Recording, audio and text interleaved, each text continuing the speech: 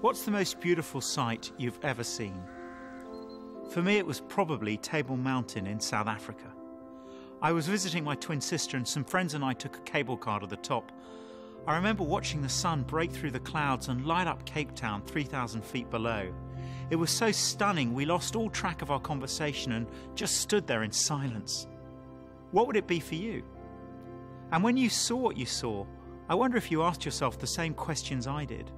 What kind of power could have produced something so achingly beautiful that it reduces a human being to sheer, wordless wonder? Did all this beauty really just happen by chance? How did life begin without life to create it in the first place? And even if I do decide it all happened completely by chance, why is there anything here at all? Why is there something and not nothing?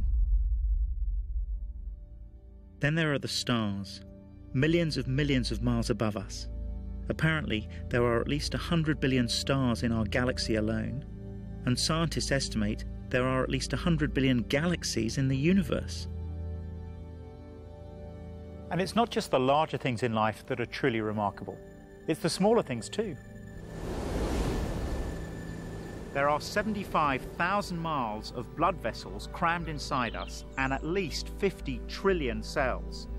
If the DNA from a single human cell was stretched out, it would measure about 6 feet in length.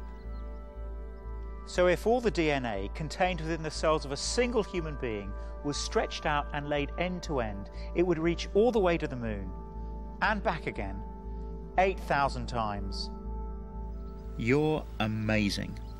And if you saw something that stunning in a gallery or heard something that beautiful on the radio, you'd instinctively ask, who created it? And if someone were to tell you that this incredible piece of art or music just came together by itself, without any author to create it, would you believe them? The Bible quite unashamedly says that all this natural beauty is meant to point us towards God, the one who created the extraordinary scale and complexity of the universe we live in and the bodies we inhabit.